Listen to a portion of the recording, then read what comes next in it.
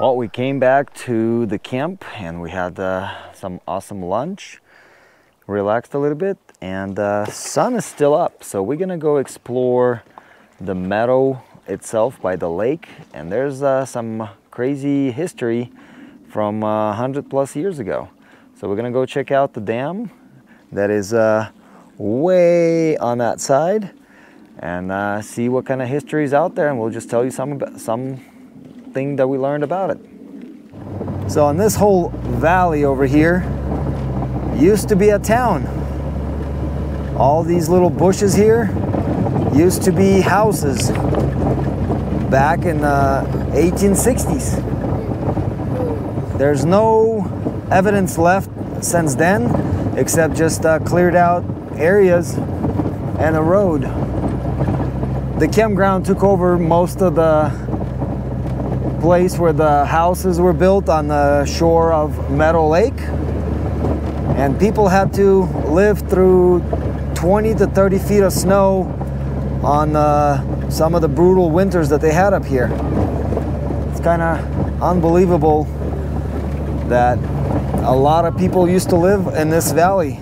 They say 4,000 to 5,000 people, and then in a few years when the gold didn't yield what they expected, thousands have left, and left only about 150 or 60 people here, and everything else was abandoned.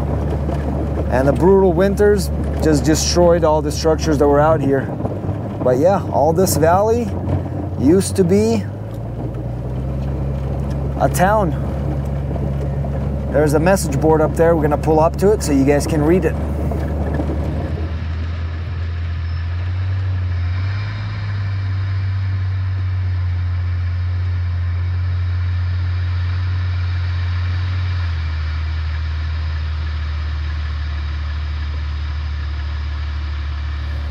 Yep, so now it's just the beginning of the trail for a trail called Fordyce, which is one of the toughest trails in Northern California.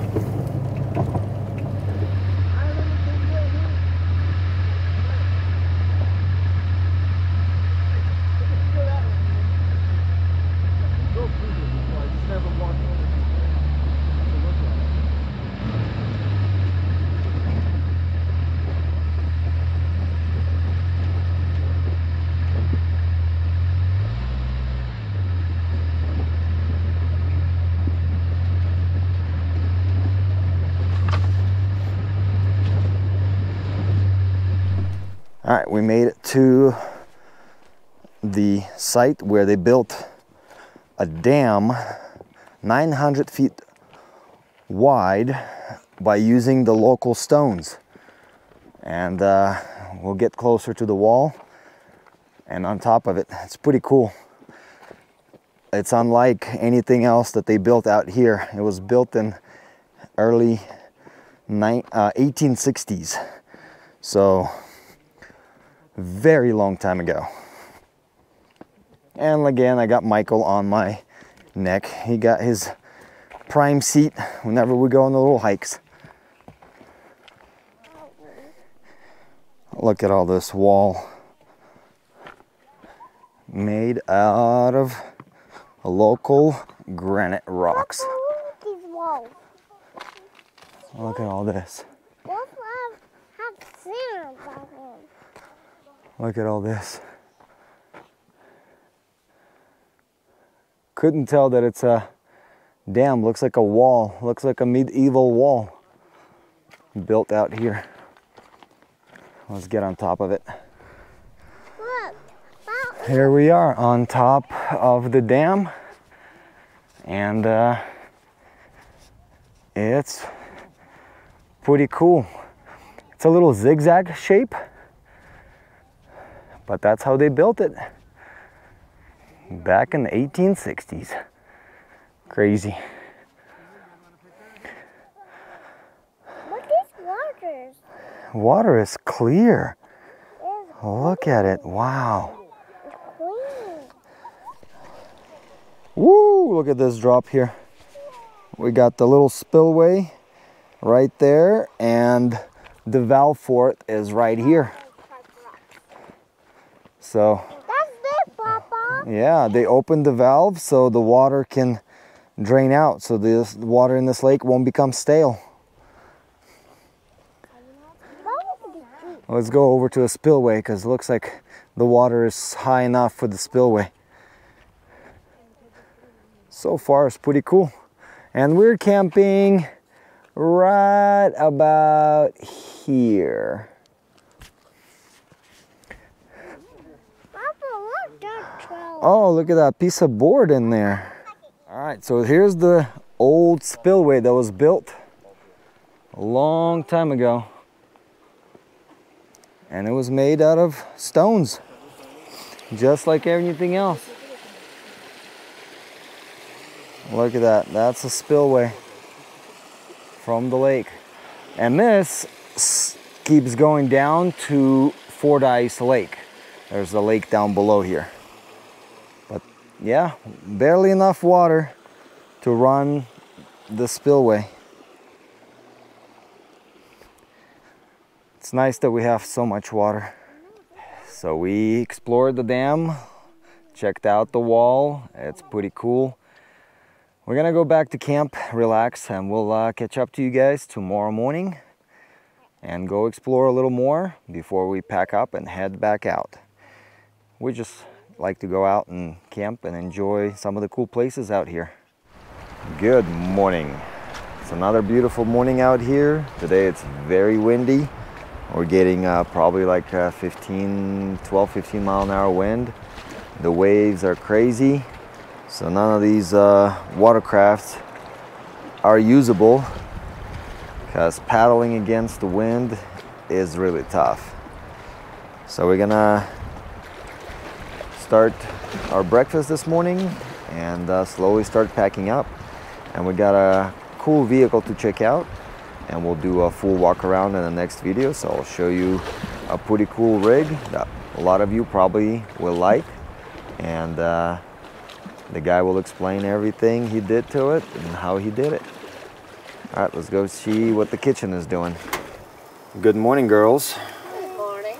So please tell me, what is the procedure of you guys cooking some of the best breakfast we get out here in the wilderness? Get some eggs in a cup. Get a stick. All right. That's how Shikata makes the scrambled eggs.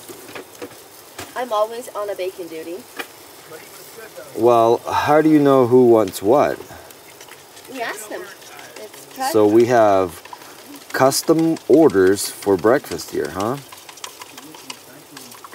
Morning, Michael. You waiting for your breakfast? Here, I'm making you some eggs. Salt. Some milk.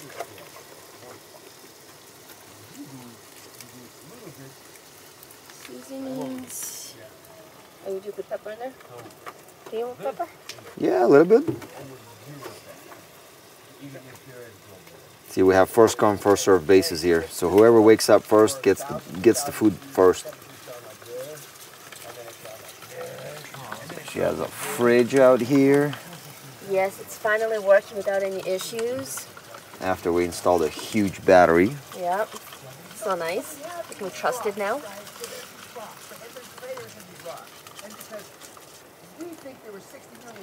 And then we have a bunch of greens. These are growing in my mom's yard. So homemade greens. Yeah. I used to have chickens, but we got rid of them because they destroyed my backyard. So now we just buy eggs like anybody else. But yeah, Meadow Lake is a lot cooler and windier than I'd expected compared to the other lake we camped at. Sawmill Lake was much calmer in the mornings, and water was a lot warmer out here. The snow just melted. When we drove around yesterday, we still saw some snow here and there. Not a lot, but it's there. All right, let's go eat our breakfast and start packing up slowly. All right, breakfast is over, and we are slowly starting to pack up. A lot of people are leaving already from the Fordyce area. We're just enjoying the view. It's a little breezy, but it's totally fine for us. It's not cold. It's like 65, 70 degrees right now. Well, 70 degrees exactly. But to get to Meadow Lake, you need crazy built vehicles, because there's two ways to go in here. We came in through Bowman Lake Road, and we're gonna get out through Highway 89 through Truckee. And the way from Hannes Pass and from the Truckee side is pretty easy. A lot of people bring their RVs and fifth wheels down this way because the road is nice and smooth. And any kind of vehicle can get out here. Even some Subarus that we saw are out here. But today we have our Dodge Ram out here. It's no longer on 37s. It's on 34s, which are not bad for what he's doing. They're pretty good. And that's basically his Overlander. But then we have Angry Camper out here. And he has a nice Tundra with a crazy setup. And we're gonna do a full walk around of it here shortly. You'll see it in the next video. And this thing is pretty cool. I called it Overglamper, but for long distance travel, it's a really nice rig. It's set up pretty good, but he's learning that if he wants to venture out a little deeper, he needs to do some more upgrades. Then we have Alex on the 4Runner. He hasn't been out in a while because he's been busy. Work, work, work. You guys seen this thing capable of going through very hard trails in our area. Of course, we have my Jeep and the Mini, my Jeep. We have Tanya's Jeep out here. Full-blown kitchen setup. Already packed away for today. And of course, the little green Jeep that can go places that the white Jeep can go. On 35s, locked and loaded. Some damage from previous trips, but you can't be mad at the $100 Amazon special fender flares. But we seen some mud yesterday, and we made it, even though this one hopped a little bit of water. And the problem was it used to have a snorkel, so it has the pickup tube right there, which I need to fix that, because any big splash and it's getting water inside of it. All right, well, we're gonna pack up and start heading out, and we'll see what other trails we'll find along the way. We'll venture out a little bit, and we'll take you along. Campsite is pretty much clean. We are all packing up. We left some fire for the next group out here, and somebody been cleaning it and dumping it here. We dumped it there, farther away, so less dust of charcoal. And the fire pit is completely drained with water. Everything is super cold and wet, so no ambers here. All right, so we're gonna go out the way to Highway 89 to Truckee, and we might stop at the Weber waterfall if there will be parking, because we have a big group. If we won't be able to get parking, then we won't stop and explore it. So we'll just drive out and look at the awesome scenic drive until we get to the pavement. Such a beautiful place, and sucks that we have to leave. Spent 2 nights here, enjoyed the view, the weather, the smell of meadow and the meadow flowers. It's amazing. Now we're going to be going down a dusty road till we hit pavement. Well, that's one thing about summer trails. You gotta keep your air filters clean, because with all this dust everywhere, they get clogged really fast. The road going out towards Highway 89 and Hannah's Pass is very smooth. This is the way that people bring their fifth wheels and RVs down this way, because this road is very smooth and maintained pretty well, and it's very scenic as well.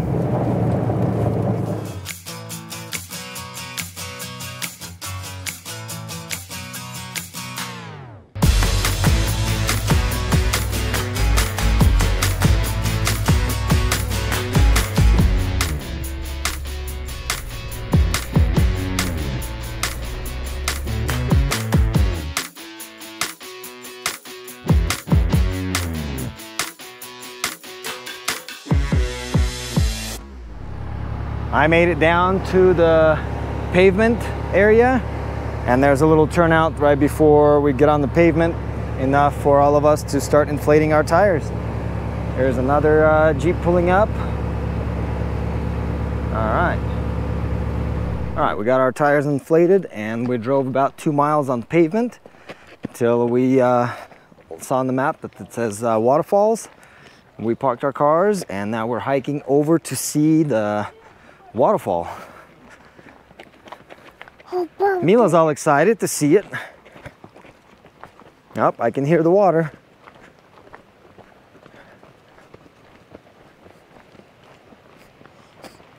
How far hiking do we have to go down? OMG. Yeah. Okay, there's the upper waterfall, so it's going this way. Can we just go down that way? I want to go to the top of the waterfall if nobody's skinny dipping over there. Oh, there's a waterfall. Yep, look at that waterfall. It's 3 waterfalls. There's a bigger one down there. Nice.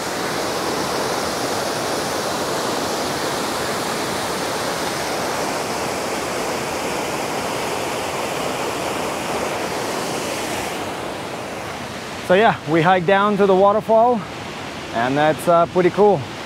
It's right off Meadow Lake, flowing down towards Truckee, towards Highway 89. It's accessible right off the Hannah's Pass Road, and it's a pretty cool spot. It's a little bit sketchy way to come down, really a lot of loose rock and dust, but pretty cool view. This waterfall's is very nice. So this will conclude our video for this week. We'll see you guys on the next adventure. Stay tuned for more awesome videos to come your way.